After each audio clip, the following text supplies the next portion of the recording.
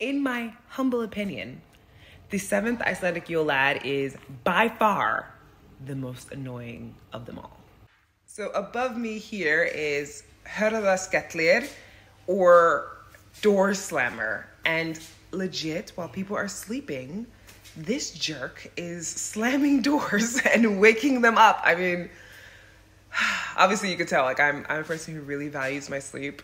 So the idea that someone would sneak into your house specifically to slam the door and possibly wake you up, no, it's a no-go for me. Let me know about you. Would this be the most annoying? In my opinion, like I said, there are more Yule lads to come. But yeah, over the years I've realized this one just really gets on my nerves.